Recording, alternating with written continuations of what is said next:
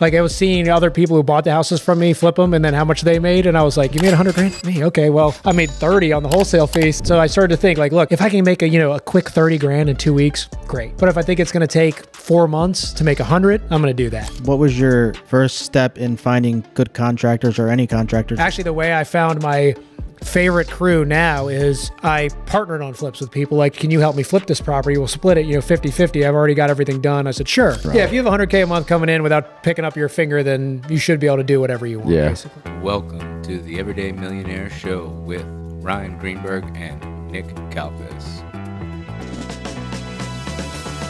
All right, guys, welcome back to another episode of the Everyday Millionaire Show. We're here with Matt Fullerton today. How you doing, Matt?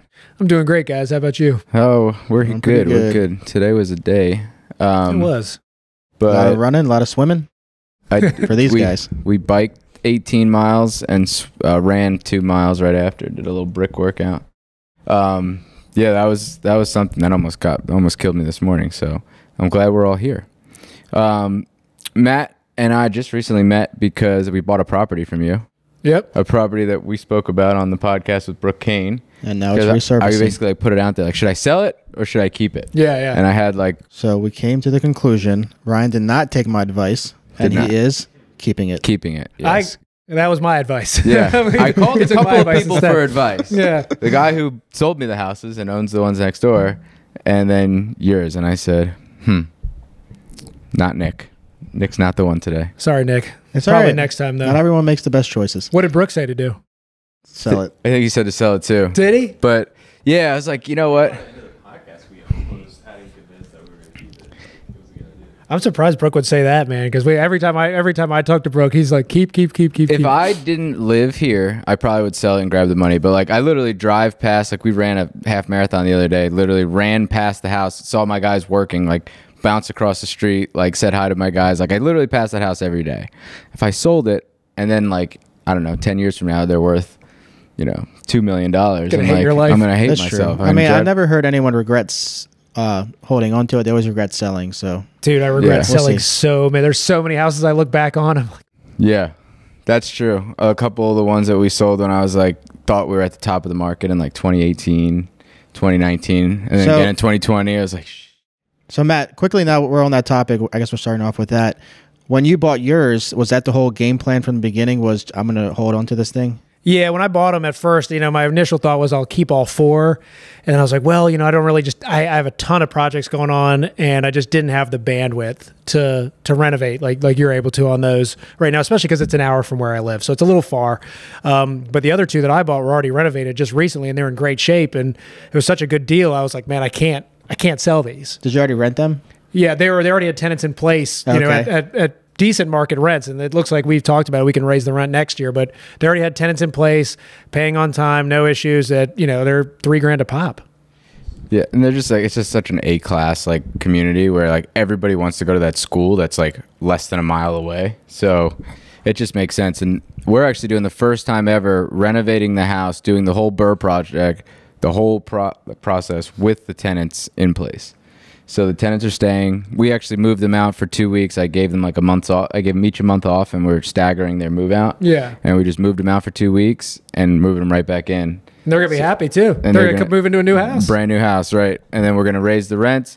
And they both, we haven't said the exact number yet, but they both want to stay, it seems like. So we'll see what happens. But Are they side by side, or are they top and bottom, the units? Yeah, side by side. Okay. They're 2, if you imagine a split foyer. Kind of like a connected. Okay. Like 1,000 square foot split foyer, touching another one. Yeah, that's basically what it is. I've actually never seen duplexes quite like them, but it's a cool property, and there's no other rentals available. And I had Chase partnered up with us, and I was just we went back and forth between buying and selling, keeping and selling a dozen times, and I was just no, we just got to keep it. Yeah, the problem is, and I guess we could talk about this as the next thing, is when we're doing our numbers, right? Cash flow right now is hard. So we're looking at it sure, we're going to have this, let's just call it ARV of 900 grand at the end, and we refinance it and we pull out $700,000, let's just call it. Our mortgage is very close to what the rent's going to be. Yeah. So it's you're kind of holding on to this asset, and you get your money back and you hold on to the asset, but the cash flow is not really there. Are you just Are you kind of hanging on like we are until hopefully the rates drop? And yeah, I think cash flow is just part of the equation. Now, don't get me wrong. Like I want cash flow on my rental properties, but like in a place like that where there's, appreciation seems kind of limitless there in Severna Park. So you're going to get appreciation. And already where we own these houses at, we've got tons of equity in them. Yeah. So there's going to be no shortage of opportunities down the line to refi, leverage them, to buy other properties, do any of that. So, even if they're only cash flowing a couple $100 at first or less, I can eat that for a year or two. Even if I have to pay a few $100, I can eat that for a year or two and refi when rates drop. Rates go to 5, we refi them. We're golden, so that's 5, 6, we're golden if that happens. So I'm willing to take, if, of course that's a big if, but even if not, down the line, they're just going to appreciate so much. I think that you're going to be able to refi them even if rates stay the same and be in great shape. Yeah, that's true. And we're already below market rent. I know. I feel like how high can the rent go, right? Like in my head, I'm like, how many people are renting $4,000 or $5,000 houses? I guess more than you think, right? Yeah, like 5. I guess there's people paying $5,000 a month for rentals, all over the place because they kind of have to now. Yeah, I don't think it can. I really don't think it can just keep going up. I think you're even seeing it in the market now, where the higher end price points are starting to get a little softer in the market. Yeah, the bread and butter houses, they're moving like crazy, but the higher stuff, that's sitting there a little bit longer. Yeah, I think like right now the after renovation value in that like 500,000 to 600,000 range is like where the heat is, it seems like, because we're trying to sell one right now in like that $700,000 range that I flipped and I can't get rid of it. But the two that we sold in like that 500-600 range, they went like the one we literally listed and sold closed in 22 days of listing. Yeah, we so at my market's a little bit less, not quite as high as yours. So where our market, it's like the 400 to 500 range is where the people are. You're getting all the offers, you're getting all the people in the door, everyone's bidding on it. But once you get above 6, it sits a little while. We have one student flip that we priced at $375. We must have had. There was a line out the door for showings. We had tons of offers on it, just like that. We have another one that's, a much nicer, bigger house. The renovation's much nicer too, but $650, and it's been sitting for 2 weeks. Tons of showings, but people are, they're nitpicking it. So yeah. I think that's just kind of what we're seeing in the market right now. So Matt, can you tell us a little bit about your background and how you got to where you are now? Yeah, sure. I am a high school graduate. I don't have a minute of college or anything like that under my belt. I out of high school, I got my girlfriend at the time pregnant and had a kid shortly thereafter, and I was like, okay, man, like I gotta work. I gotta get a job. I don't know what I'm good at. I kind of in high school I was a C student. I just messed around, played sports and didn't really take anything too seriously, and things got serious for me fast. So I actually got a job as a car salesman. This is back in 2004. Got a job as a car salesman, local dealership by me. And it turned out I was just kind of naturally good at it. And I was in the car business for a long time. 10 years. I left as a general sales manager of a big Toyota dealership. It just burns you out though. It's 7 days a week, oftentimes, tons of hours, crazy. You get fired for pretty much anything. And in one bad month, you get fired and have to move somewhere. That's the ultimate sales grind. It is. It's the car sales. It was. I'm thankful for it now because it taught me to be really, really good at sales. Right. And I've used that ever since. But at the same time, I would never get back into that industry. At the time, did you ever think of starting your own car dealership? No, man. So to start your own dealership, unless you start like a little mom and pop one, you still need a dealer's license and everything like that. But to actually get like a franchise, like a Toyota, Ford, something like that, you could have millions of dollars. And I was living paycheck to paycheck then, man. I had kids. It was just me. I was the sole income earner in the house then, and I was just trying to stay alive, trying to stay afloat. Like none of that even. It was just for me then. It was just getting to the next month and eating. And early on, when I was, 18, 19, 20 doing this, there was plenty of days where I just didn't eat a thing, where I was broke half the time. There was a ton of that. So I had to grind for a long time. Finally left the car business. I quit on a Saturday, busiest day of the week. On the way to work, I just couldn't shake the feeling that I just had to quit. And I walked in the general manager's office and told him, I said, hey man, I'm going to quit. He was like, what the fuck, man? What do you mean? Like, we're at the Saturday. I was like, look, he wouldn't even let me. I didn't even have a car. I had a dealership car, and he wouldn't let me take it home and bring it back. So I had to call my dad to come pick me up from work, just like I was in high school. And I was like, I quit. He's like, what are you going to do? And I said, I don't know. But I lucked into a job a friend of mine worked for a private equity company. You guys know like JG Wentworth. Yeah. So there was another company that was kind of a higher end of that called Stone Street Capital. It was up in Bethesda. And what they did was you travel around the country buying people's, lottery annuities, structured settlement annuities, corporate, golden parachutes, even sports contracts, things like that, anything annuitized. So I did that for like 3 years and was great at it. I had a blast. That's the only job I think I would ever go back to. And I would only go back in that incarnation, but regulations really cramped down on that industry. And then they sold to JG Wentworth, and I ended up, and during that time, I actually had a job offer from Express Home Buyers in Northern Virginia. So they said, hey, we need acquisitions guys. I know you're a manager and everything, we have been, but we don't need that. We just need a sales guy. I was like, that's great. We had Brad Chandler on the podcast before. Oh, did you have Brad on the podcast? Yeah. Yep. That's funny. So were you making good money at that other company doing, it sounds like sales as well? Yeah, right, it was sales. Yeah, this was even more, I would say this is even harder sales. Like it was literally traveling to every tiny town. Like if you can, like I've been to just about almost every state. I think I'm missing like Alaska and Hawaii and Idaho. And going to every little bumfuck town you can think of and everywhere. Like I've been to towns with populations of like 30 people and buying these annuities, and it was great. You learn a lot. I had a lot of fun. There was a lot of travel, but all these things kind of kept me from seeing my kids grow up too. And I started to really hate that. So when Express offered me a job, I was like, look, there's unlimited vacation. There's all this. You're just a sales guy. You don't have to worry about managing people, less hours. I was like, great. So that job that you mentioned, the annuities, you would go to different places where people would, you mentioned hit the lottery and buy out whatever their winnings were. If they were spread out over time, you just give them like an offer. Absolutely. So what would happen was people would win the lottery, and that information's public. Ends up being, even if they say, hey, we don't want to disclose, some states don't make them disclose their name or anything, but a lot of it's public information if it's below like 10 million. So we had a whole research department that would find these people. As soon as they won, we'd be on a plane out there, because a lot of states didn't give you an option for a lump sum. You had to take the annuity. So if you won $1 million, they'd give you 50 grand a year for 20 years, right? And then you would go out, and then, at the end of the day, after taxes, everything like that, they'd be getting like 20, 30 grand. So we'd come out and offer them, 400 or 500 grand, and they'd jump at it, and we'd make money. We'd make a bunch of money on that. We did one in Seattle where the people won $112 million though. Like we bought that annuity, we put them on and there's a heavily competed industry too. So we put them on a princess cruise, 10-day princess cruise that same day, gave them burner phones and everything.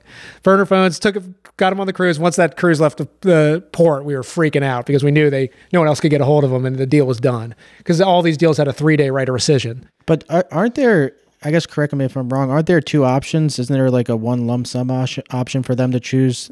Right. Not all states have that option? Okay. Yeah. So a lot of states didn't have that option at all. It was all annuity, and some states gave you the option, but then people would take the annuity, and then, a year later they want to buy a house, they want to buy a car, they want to buy something, they want to take out 100 grand. So they call you. It wasn't just a whole annuity. It could be parts. It tended to be 5 million and up, but we did plenty of $1 million ones too. That's a crazy business. That kind of sounds like the guy that we just interviewed. Yeah. So we just interviewed this guy. TRAs. Have you heard of that? TRAs. So tax receivable agreements, I think, is what it stands for. It's I guess it'll come out in a couple weeks or whatever. But basically, it goes to like Fortune 500 companies, and like he did one with like Smashburger or one of those like big burger chains or whatever, where he would buy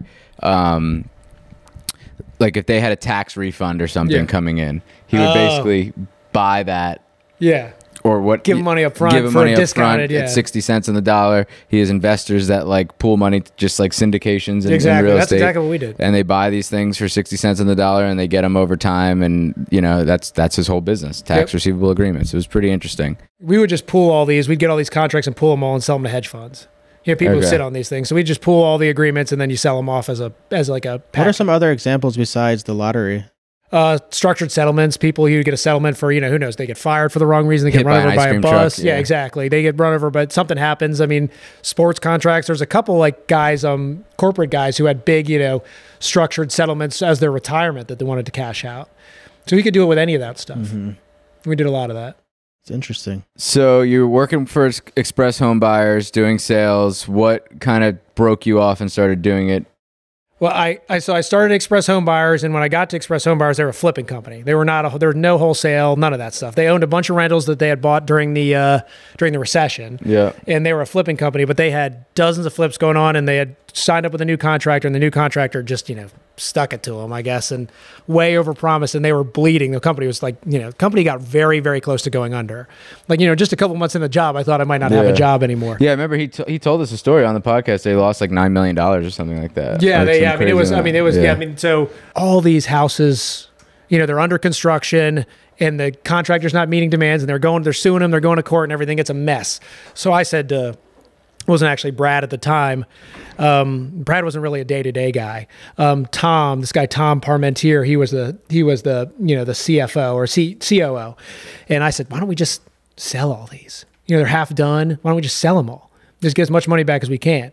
So we gave it a shot, and we ended up, essentially it wasn't wholesale because we owned them all, but we sold them all just real quick to other investors. And salvage the balance sheets, everything, save the company. And then we're like, hey, why don't we just keep doing this with everything? Why don't we wholesale everything now? So, at first it was like, this was 2015, 2016. So there wasn't as many people, not as many big players wholesaling. So at first it was like every deal was like 50 grand wholesale fee, like every deal. We were like, okay, we're all going to be on jets here in a year. And then of course everyone saw what we were doing, and everyone started doing it themselves, and all the deals got super competed. And then in the midst of that, of course, I got promoted. Even though I didn't want, I got promoted a couple of times, and I was a VP when I left. They wanted to expand nationally, and I did not, and I still do not think that nationwide wholesaling can work. I just don't believe in it. Never didn't back then. And so we were opening all these other markets, and they wanted to do all this wholesale there. And I ended up doing deals in Florida. I did a couple in Washington, a couple in Alabama, the Carolinas. I did some, but it was tough. You don't know the markets. I didn't know my ARVs. We had to release a bunch of deals. It just, no one knew exactly how to evaluate these houses. It just wasn't working. And I told Brad, that we were going to bleed like this. And Brad and I had a lot of contentious discussions, and over the course of a few years or a couple of years, and finally it got to a point where I just was like, I can do this on my own. I don't need these guys. Right. So that's an interesting take on like nationwide wholesaling for one. So there's a couple companies that do it, like Market Pros, and a couple of people that do it. What do you think is like the biggest holdup? Is it just the local knowledge? Like, do you just need to build down a local team? I think at each place. I think it's everything, man. So look, if you're gonna wholesale nationwide, you got to have a team, and you got to have a team in each market, or at least one guy or two. So there's overhead, there's locations, there's software, there's all this overhead you have to have for each market. So before you're even doing a deal, you're spending tens of thousands, if not hundreds of thousands of dollars on ads, salaries, everything like that in that market. And then you're trying to do that in, I don't know, 20, 30, 40 markets all over the country. Like, it just doesn't work. It doesn't scale at that level. The overhead becomes too much. It's what happened to Express. Overhead was $500 grand a month, on salaries, on ads. And we couldn't catch up to it. So we were just all constantly chasing this dragon. I've seen other people. I know a guy named Josh Cohen tried to do it. Market Pros tried to do it. I mean, they might do deals in a couple other states, but if you look at them, you see that they have scaled way back to like just a couple markets. It's just not. You have to have all the software for every market. There's different MLSs for every market in the country. Like, we're lucky. We're in an area where Bright covers like 3 states. But in a lot of places like Florida, I mean, it's like, it's region by region in those places where there's the MLSs, South Florida has its own MLS, North Florida, all these places have different MLSs. So it's just way too convoluted. It's way too much. It just doesn't work. Yeah. I also think that I kind of have the same idea when it's like there's riches and niches kind of thing. Like, if you have a good market, you could just exploit that market as much as possible. But then you are capped at what you can do, because Baltimore can only sell so many houses to so many people.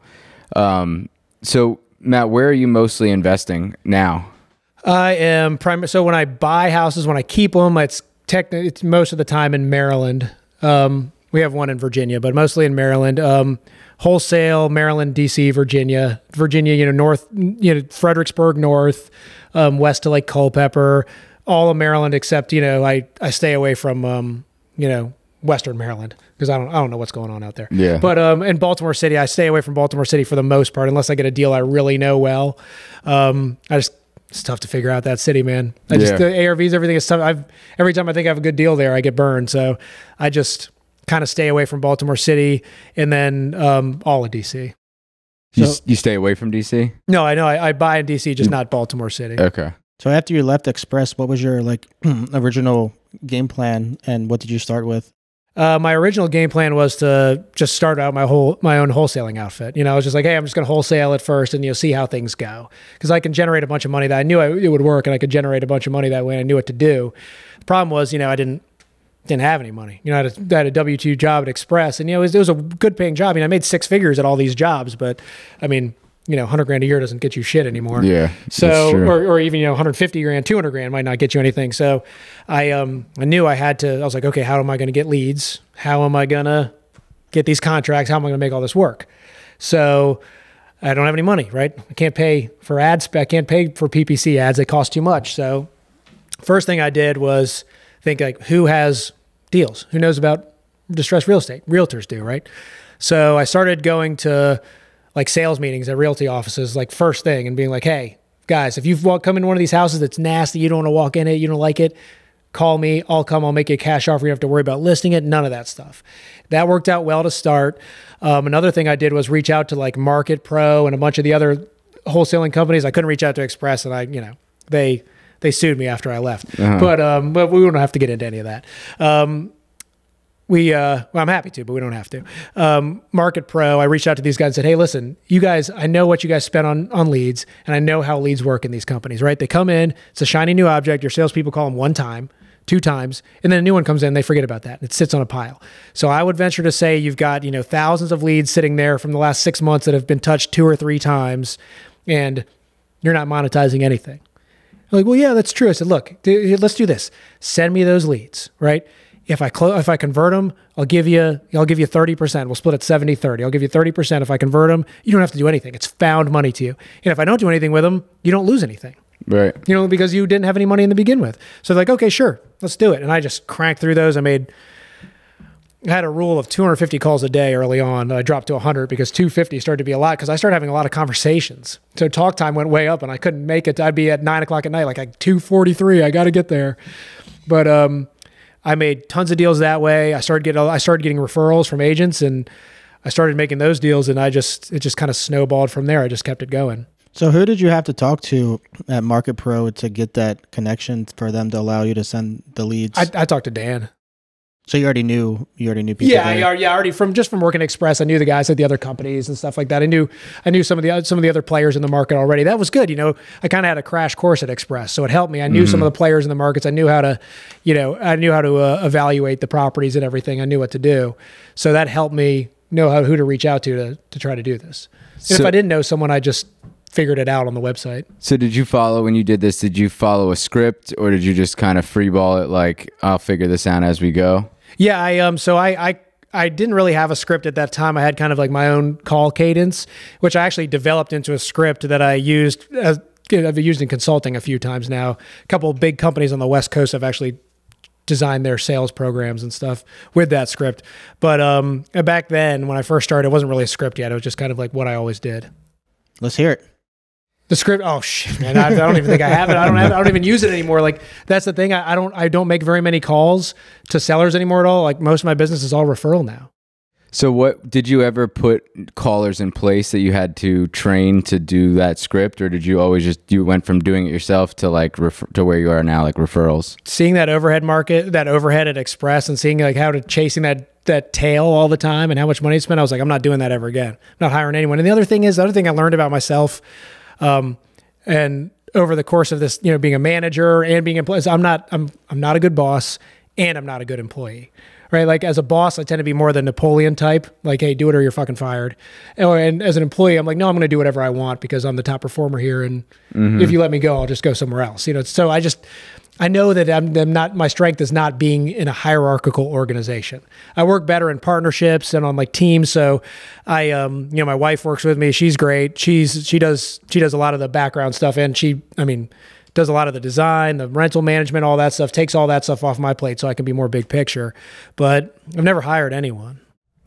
Nice. That's overhead from somebody that has a lot of employees is definitely something. Yeah. Definitely different. I feel like in a construction company, that's where most of our employees are, because it's kind of direct work. We're getting the work. You have to have the people. You have to have it. Yeah. But yeah, with the wholesaling and stuff like that, because Chase and I have recently dumped some money into just like trying to get more leads. You know, did the cold callers, the data, this, and it adds up. It's like thousands and thousands of dollars a month. And you're like, shit, we didn't even get a deal yet. We spent like 10, 15K. When we were complaining before about giving somebody an assignment fee of 10, 15K, it's like we could have just paid somebody an assignment fee and been done with it. Yeah. So Matt, I know you did flips also. So what was your transition like from wholesaling to flipping? There's a couple of times. So what I kind of figured out was after I was just wholesaling at first that, man, like I would have made a lot more money flipping this house. Like I was seeing other people, the people who bought the houses from me, flip them and then how much they made. And I was like, you know, people would be like, hey, look at the house. Hey, this is the house I bought from you. Look how good we did. Yeah. I'd be like, you made 100 grand? Fuck me. Okay. Well, I made 30 on the wholesale fee. So I was like, okay. So I started to think like, look, if I don't think I'm going to make, if I can make a quick 30 grand in 2 weeks, great. But if I think it's going to take 4 months to make 100, I'm going to do that. So I'd look at every deal, like where I get it, where everything is, and like, hey, is this a deal? Is this like a home run that I can't walk away from and I got to flip it? That's how I started flipping.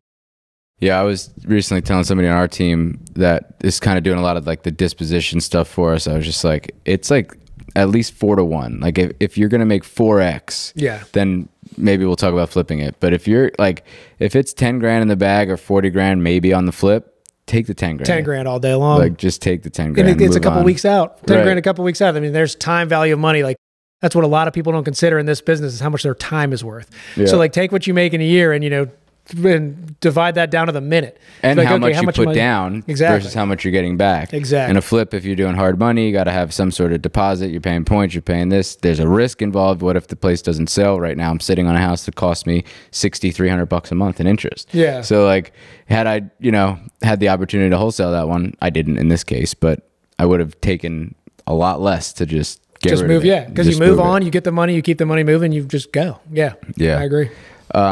So how many rentals do you have right now? We have the vacation rentals too, including vacation. 16 right now, including 16. Vacation. Yeah. The vacation rentals. Are you managing that yourself? My wife again handles that stuff, but we have a vacation rental company that does a lot of it, does the bookings and everything like that. And we just have to, kind of manage through them. So it's basically, it's called Evolve. Okay. They're one of the vacation rental companies. So they handle the bookings. People book through their site or through Airbnb or through VRBO or Booking or whatever. They handle all the payouts, everything like that. We just have to respond if there's an issue. We gotta, we have to set up our own cleaners, which is not a problem. Make sure everything's stocked. But for the most part, the actual transactional part is managed. How did you decide on that company versus Airbnb or Vrbo? They run everything through Airbnb and Vrbo, and they were a little more comprehensive in their management. They did a little more. I want to be as hands off. Airbnb is like the platform. Yeah. Okay. So it's like a management company that this is a management that they list it then for you on the plan, and they list it on their own site too. So you can go to evolve.com and book one of these. But I don't think a lot of people book through Evolve. They book through Booking, VRBO, Airbnb. Yeah, we have one vacation rental in Florida, and I had one here in Maryland for a little while, and it was just like so much work. And I managed that one myself, and this one I don't manage myself, the Florida one. I was like, it's just so much more work. And when you think about it, the amount of work that it takes, like for me in my head, I was like, I could just get 2 long-term rentals, do like still less work, and have maybe a little less cash flow, but it's like there's nobody calling you about. I remember I got a call like 10 o'clock at night once. It was like the guy said, there's no remote to the TV. I'm like, there is. I bet you it fell on the couch. Yeah. And like he was like, no, I checked in the couch. I'm like, definitely get those. Can you check? Keep looking, sir. Can you check again? And then he's like, no, I really would like to watch TV, given that like pushy. And I'm like, God damn it. So I went there, and right where I said it was like stuck in the couch. I was like, here it is. Here's the thing. It's like 10 o'clock at night. And I'm like, I have to go there because if I get a 3-star review, it hurts my algorithm's going to be messed up. I'm like, oh, God. Yeah, we've been real lucky with ours. There are 2 houses that were total junk, and we renovated them really nicely. One's right on the water, right on the bay. That's a great house. It's just a small little cottage that we totally renovated. Another one's actually up the street, not on the bay, about a block off, but in a really good neighborhood. And they both just crush it, like spring through fall. That's at Chesapeake Beach. Yeah, area. North. They're both in North. They're both in North Beach on the Anne Arundel side, actually, of North Beach, and they both just, they just kill it. And then we use the one on the water for like everything we do for like my son's graduation, my wife's baby shower. It's a nice little place. We go there and stay there sometimes. It's, nice little getaway spot. It's It's great. And they make a lot of money. They pay for themselves. So we don't have to worry about, the mortgage or anything like that. They pay for themselves and more. Yeah. And then we get to use them too. I'm taking my son down to college in Miami on the 11th. And that day we're going to go, I intend to put a contract on a condo in Doral, just west of Miami. Yeah. Right at the, on the Trump golf course there.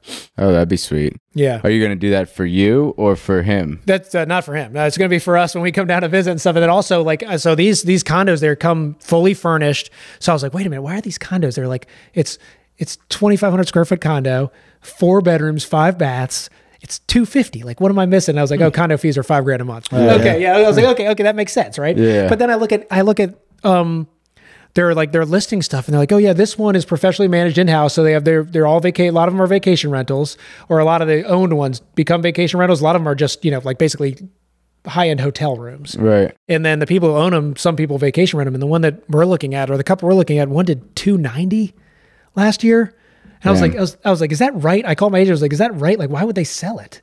Like he's like, I don't know, but there's another one that does $190. It's down the hall too. I was like, I mean, even at that, like, I mean, even the mortgage is $7,000 a month. I mean, that's right. I was like, something's not adding up here, man. And he's been looking into it. He's like, I can't find what's in one of them. The owner's willing to hold a note. Oh wow. Yeah. So I was like, that's the one I want. I was like, I want to go look at it when we get down there. Yeah. Send me the other one and we'll see if we can be neighbors. Yeah. We'll take a look. Yeah. So I'm going to go down there and that'll be a great place. It's 10 miles from the University of Miami where he's going, and it's 5 miles from Miami International. Yeah, that's what the one thing that I don't like about condos is those condo fees. Like they could just keep going up and up and up and up. And they bludgeon you. You're kind of like stuck. And if you try to sell it later on and the condo fees have raised by 2x, but the value hasn't raised by 2x, then you're kind of in a shitty situation. Hopefully, my hope is that we can just keep vacation renting it out, and if we have to sell, we'll figure that out. But as for my part, like 2 rounds of golf a week on that course are included. The pool, big pool, restaurant, all that stuff. I mean, there's a lot of amenities for it over there. We were looking into it. I was like, golf 2 rounds a week. I mean, hell yeah. Yeah, it sounds like it's a great course. So we're expensive rounds of golf there. I'm sure the greens fee is like $250 a pop when you're playing there, but.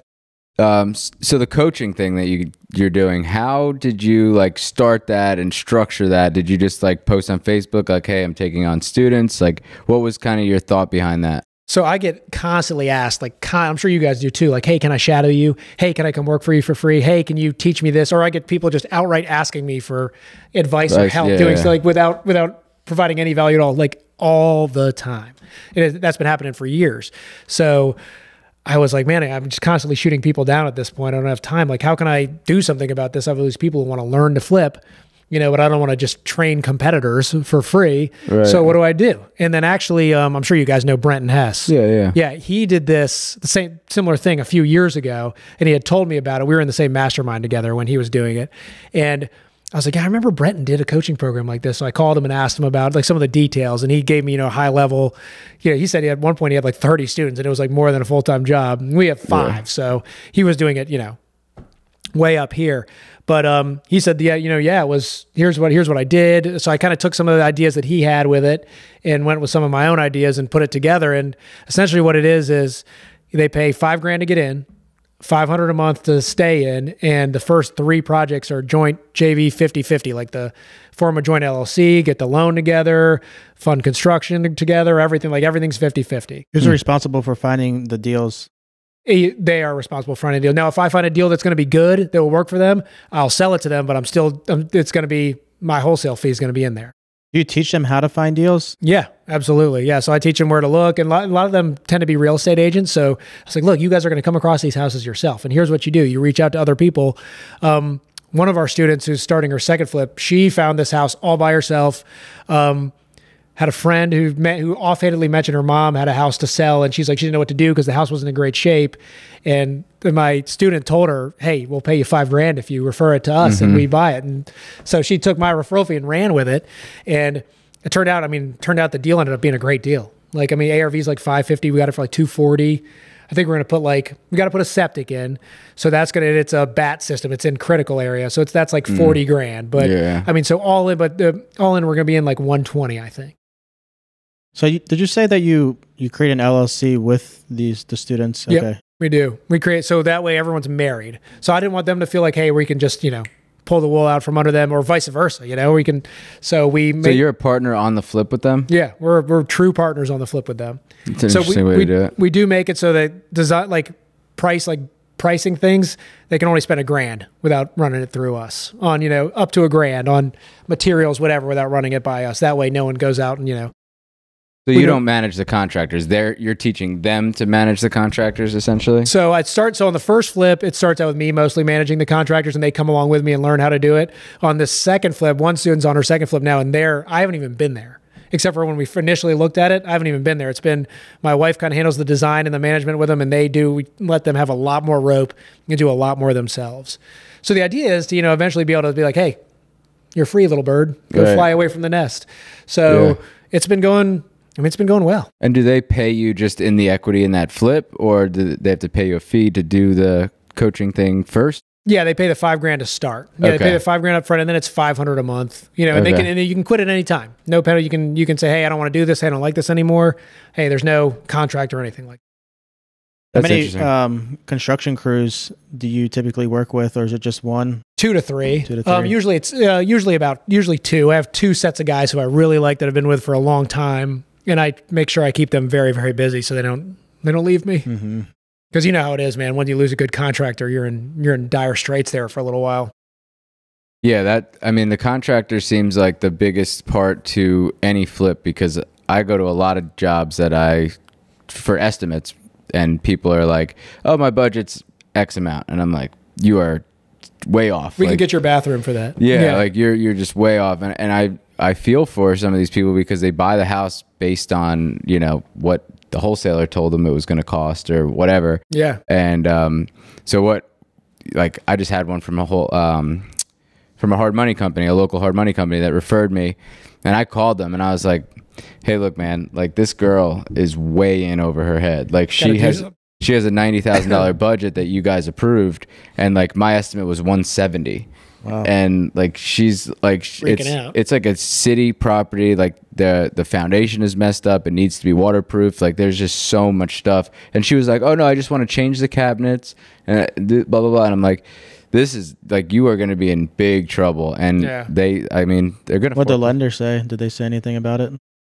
No, we could talk offline about them specifically. I don't want to hurt anybody's feelings, but that person is going to lose a lot of money. And that's why when I talk to people and they're like, well, how are these people buying all these deals and stuff? I was like, well, not everybody's making money. People are losing a shit ton of money. And that's a good point too, because that's another way that I started thinking about this coaching program is I get flippers all the time calling me to bail them out. Mm-hmm. They call me like, hey man, I have this project way in over my head.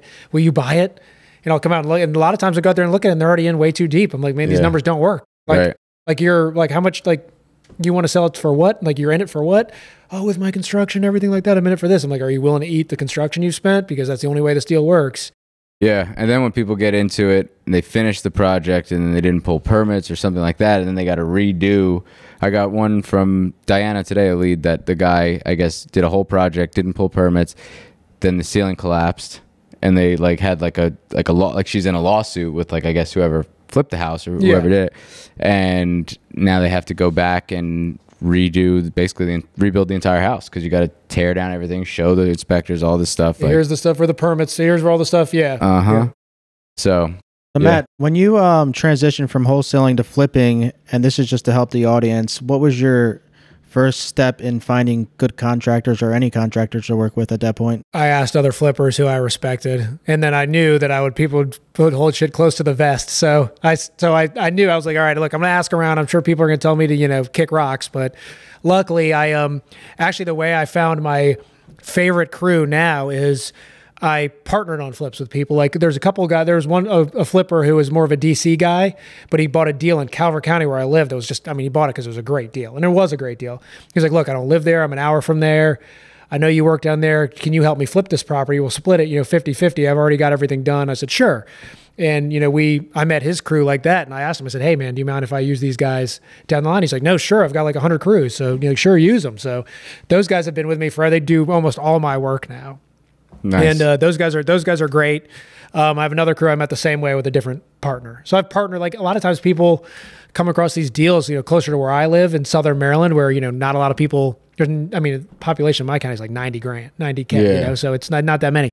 I do see deals down there sometimes, and I'm just like, God, it's just too far for my guys that live in Baltimore. Yeah, exactly. To drive. So my guys tend to live in like Hyattsville, Riverdale, so it's like 45 minutes for them, but it's not the end of the world. Yeah. So they come down and they do these projects, and we just bang them out. They're good. They do things to code. They're good with the inspectors. So it's been. So you said you don't have any employees, but it's just you and your wife. Do you guys handle like all the bookkeeping and all like that back end stuff? We do have an accountant, but it's not, it's an outside account. Okay. So we do have a bookkeeping accounting firm, but that's outside. In terms of like, I don't even have a CRM. Like I don't even use a CRM because most of them suck, man. Like they're all clunky. They all have all these features that you don't need, all this bullshit. I was like, man, I just want to simplify. All I want is the money. Give me I used to have a sales manager in the car business who told me, give me the baby, not the labor. And I've, stuck with that for a long time. Do you have like an end in sight? Like, do you just want to get into a point where you're just coaching or you're getting out of flipping, or like, do you have a retirement plan, or you're just like, I'm just going to keep riding this out? I don't expect to ever retire. Every time I've set a goal, it's just, as soon as I get close to it, it's like, another goal pops. Yeah. So I don't think I'm ever gonna retire. I don't have an end game in sight. My end game is really freedom, right? It's total financial freedom, and not, fuck you money, not having to do anything that anyone wants you to do. You do whatever I want. I can go to Costa Rica for 2 months and never pick up my phone, any of that stuff. I guess that's the end game. Yeah. That kind of freedom is different. Like, the money is one thing, but having freedom away from like people that need you to make sure that money keeps coming in. Yeah. Like that's where it becomes really free, because I feel like I couldn't leave for a day without certain things falling apart. Like I could go somewhere, but as long as I have my phone. Yeah, I gotta have my phone. Like we travel and stuff, but I work and stuff when we travel. There's stuff to do, and the way I look at it, man, I've got young kids and stuff still. I've got a long time, so my goal is just to keep stacking money and keep building that portfolio and getting bigger and bigger and bigger. Ideally, you get to the point where passive income funds all your bills plus whatever lifestyle you want. Yeah. Get $100K a month in passive income, then you're pretty much. Yeah. If you can't do it with that much, then you're doing something wrong. Yeah. If you have $100K a month coming in without picking up your finger, then you should be able to do whatever you want. Yeah. Yep. Just keep buying NVIDIA. I bought another 100 NVIDIA shares today. Side note. Yeah. I just keep buying NVIDIA. Just keep on buying it. That one, I text Jason, I'm like, buy it today. It keeps dropping. I'm like, buy more. Dude, my 18-year-old, man, he started day trading 2 years ago. Just want to see if he can make it. So there's this, parent setup one you can do. So he set it up, and I have to supervise the account. I don't anymore because he's 18 now. But the last time I looked at it, right before he turned 18, I gave him like $1,000, right, to start. I was like, that's a ton of money to give him. He'll probably lose it, whatever. He wants to give it a shot. He was at like 9,400 in there. When I lost access to it, I was like, geez, okay. He was like, yeah, I don't have to worry about money at college or anything like that. I was like, yeah, no shit. I wish I had that kind of money when I was your age. Yeah. Yeah. The day trading thing, people get good at that thing. I did it for a little while, but like you have to be in it. You have to be doing that every day, looking, making moves. And he changed his minor because of that. So he's majoring in computer science and software engineering, and he's minoring in finance, fintech now, because he likes it so much. And he's like, I'm going to get into Forex next. I was like, oh, geez, all right. I was like, all right, man, look, if you become a billionaire before me, we're going to have a talk, okay? We interviewed this dude, Kevin Davis, recently, who's like an ex-rapper. He like rapped with like Wu-Tang, the one guy from like Wu-Tang for a while. That's awesome. He had like one hit wonder kind of thing. But now he made this like app that's like a trading app, but it's like a game to teach like, I guess, people how to trade. Yeah. And it's like all based on the real market, but it's like an intro to trading. And that's why he came on the show to like pitch that game or whatever, and it was pretty cool, like the idea. And he had people that compete on on the platforms, like a social media kind of thing. It's like, that's cool, man. That's a good idea. Talking shit to each other. Yeah. All right, one personal goal and one business goal for this year that you set that you're trying to get to.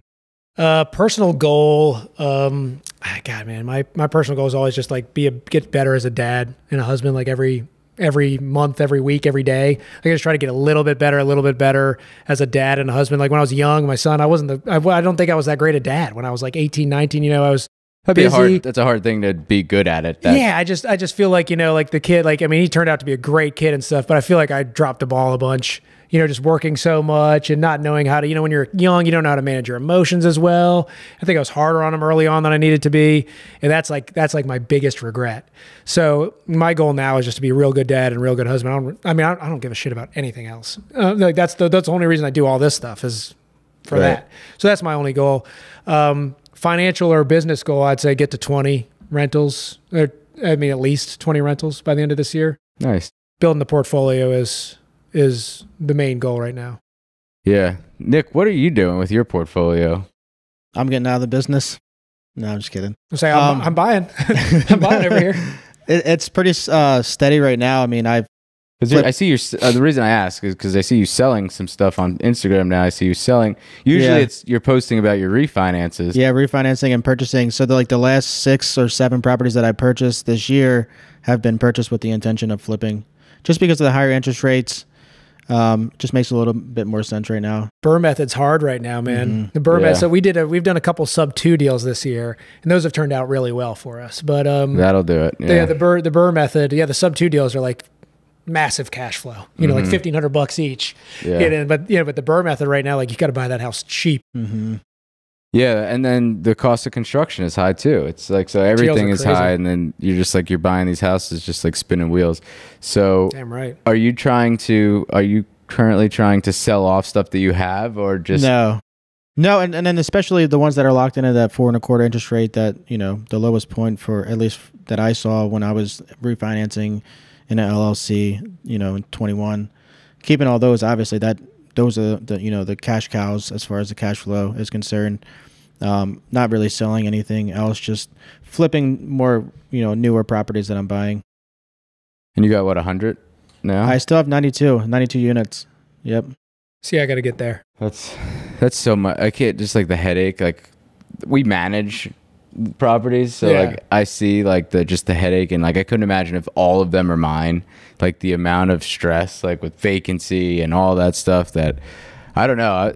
My goals always fluctuate, but like I'm like, I'd rather just have a couple more like Severna Park kind of rentals. Yeah. Those like really nice hitters, even if the cash flow is not great. We're never getting another 2 of those. Yeah, we're never getting those deals again. No, before we signed the actual like agreement, or we signed the assignment contract, but we didn't see what the assignment fee was. We were like, how the fuck did this guy get this cheaper than this? Like, I was just like, send me the contract. I don't care. Like, I didn't negotiate $1. I was like, just send me the contract. That's why I like referrals, man. People like, have how the hell did he get it? And then we saw, we're like, damn, he ripped $50K on us. I'm like, that is a hell of a deal. Like, that is. Yeah, and it's still, you feel good about it. I mean, I mean, that's why, man, that's why I do almost all referrals now. And the way it works is like I pay agents $5,000 to bring me deals. Right. They're off market. And I mean, everyone knows that. It's no secret. I'm constantly posting about it. I'm in people's face all the time. But once you perform and you pay these people, they treat you. They just keep coming back, keep coming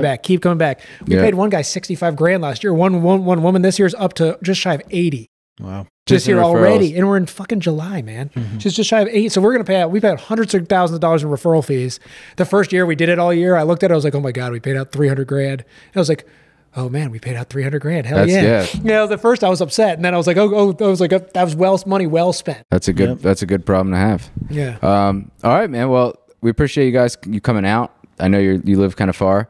Good. And how can people get in touch with you? One more thing. Best way to get in touch with me, is look me up on social. I'm always on Facebook posting memes and telling people I want to buy houses. So reach out to me on Facebook, Instagram. Website is chesshousehunters.com. But I mean, we don't get a lot of leads in there anymore. You can just reach out to me on social, email, any of that stuff. I'm around. Cool. Awesome. All right, guys. Until next time.